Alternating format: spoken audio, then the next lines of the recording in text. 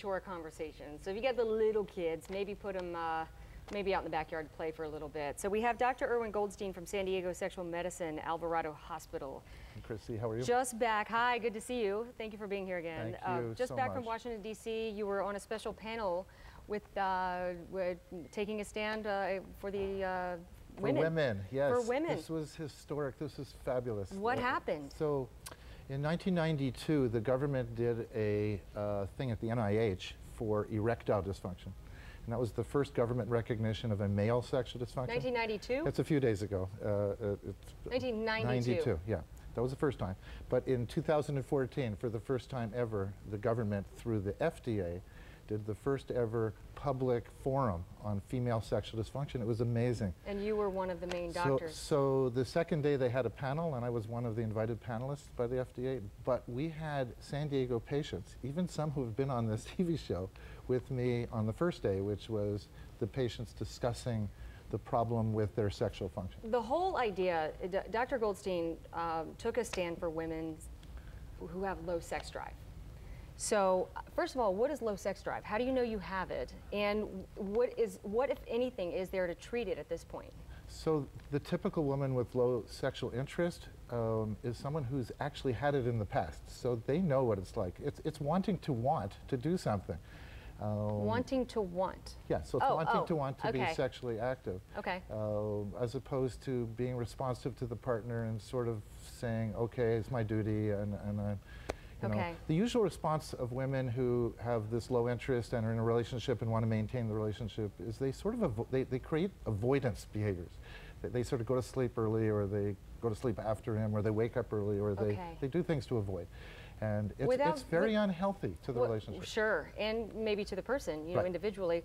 So, without getting into too many of the details, is there anything to treat that now for women?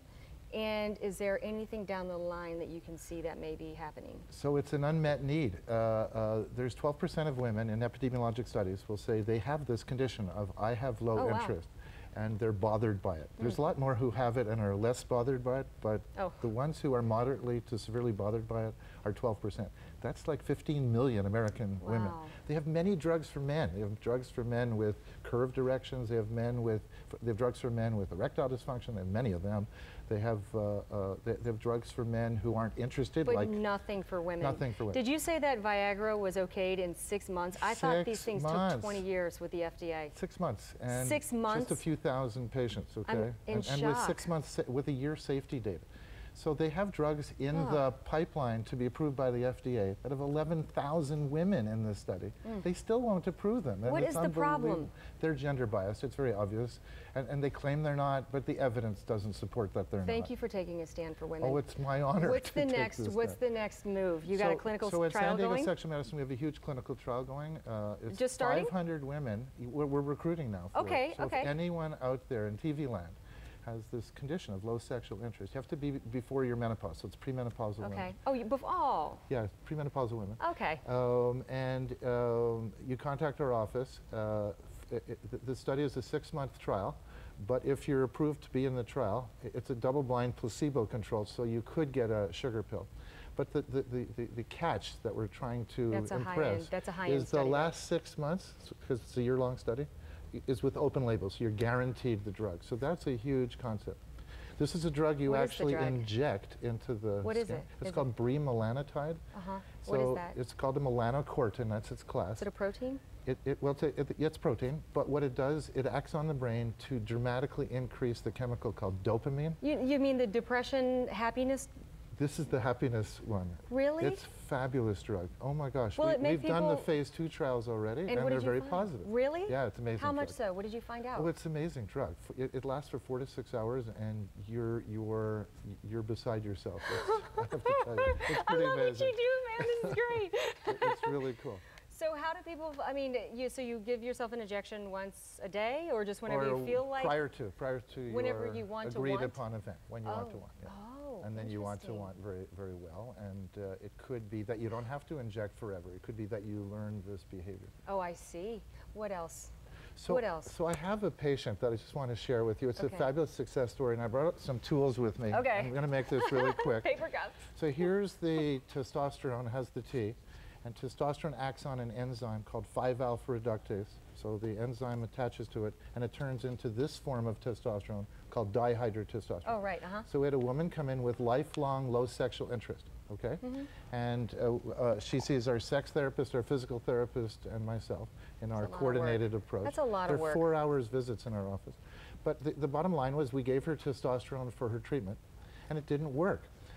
And then we recorded the value of this dihydrotestosterone, and it didn't increase. So she had missing enzyme. Yeah. It's a genetic, biologic issue. Oh, so geez. in Europe, you can get dihydrotestosterone. It's a drug can? made in Cyprus. So and we got the drug. But can you get it here? Well, we got the drug for her. She administered it.